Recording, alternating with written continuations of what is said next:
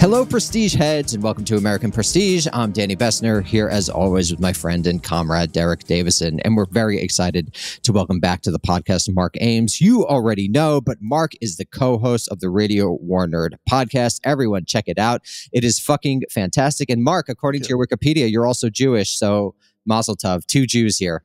All right. Yeah. Let's try it.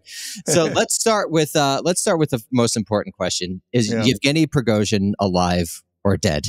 That's so weird. My Wikipedia, I don't read it because Wikipedia scares me, you know. So well, I've been forcing Derek to submit a page for me for literal years, and they keep on rejecting it. But he does it every day, so but hopefully it's like one day they'll go in. Jewish. It's like the second line. It's extraordinarily negative. You got to know, man. People don't. Yeah. It's not objective enough because I'm very negative about Danny. So. Derek's just like, fuck this guy. He sucks. He's forcing me to submit this. So what was the question?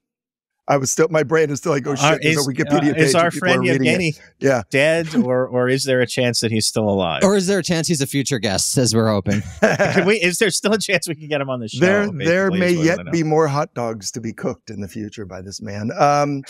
I mean, you know, I thought about that too, because, in fact, I didn't have enough time, but I tried looking up because I thought in all my weird rabbit holes I've been down and through my years in journalism, particularly any story that's still something spooky, I feel like there was an example of a story of somebody spooked up who's everyone thought had died in a plane crash or something like that, and it turned out they lived. Or there's some stories about that, and it would make sense, but in this case, I mean, for a while there, every prominent like terrorist figure died like 5 or 6 times before they finally got him. So, especially I mean, there's ISIS something ones, similar, right? similar to that.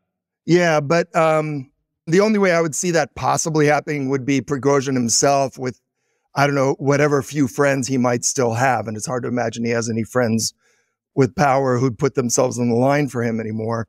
Said, okay, we're gonna put these dupes on the plane and shoot it down, say I was on it, and I'm gonna go to wherever Elvis and Bruce Lee are, and Mr. Mojo Rising, and, you know, shack up there. But the Gen Z will love those references.